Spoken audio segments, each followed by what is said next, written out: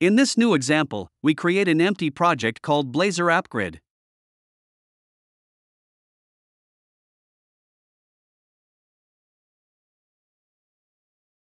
We've added the two NuGet FluentUI Blazor components packages and the icon library. As usual, we add a global using in the FluentUI components service.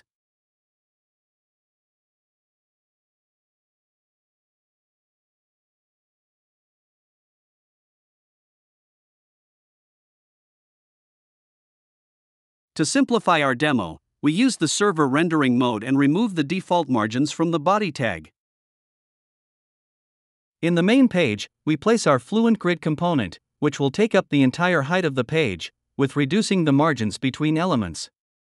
Our first zone is the page header, which will take up the full width, i.e. 12 graduations. Our second zone is the left-hand menu, and the third zone is the main content of the page. The footer is, like the header, distributed across the entire width. We want the left menu to be set at 200 pixels, for example, and the content to take up the rest of the width and a page height minus the heights of the header and footer. To visualize something, we'll decorate the areas with a red border. The result is a header, a menu and content, and a footer. We can imagine the left menu disappearing on small devices such as phones. This is indeed the case if the browser width is reduced.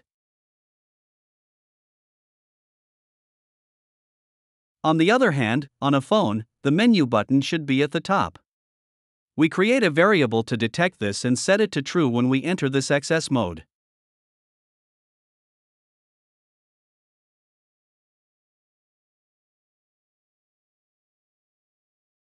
A hamburger icon is displayed when the menu is at the top.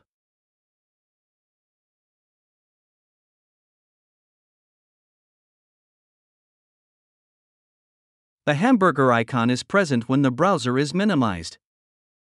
Last but not least, why not reduce the left-hand menu to this hamburger icon if the user so wishes? Using a checkbox to simplify our example? The style of the left menu will then be either 32 pixels or 200 pixels, depending on whether or not the box is checked.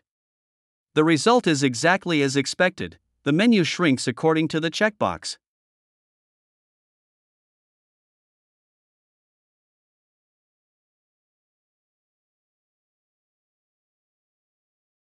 If we modify the zone styles to have blue and gray colors instead of red borders, the result is this.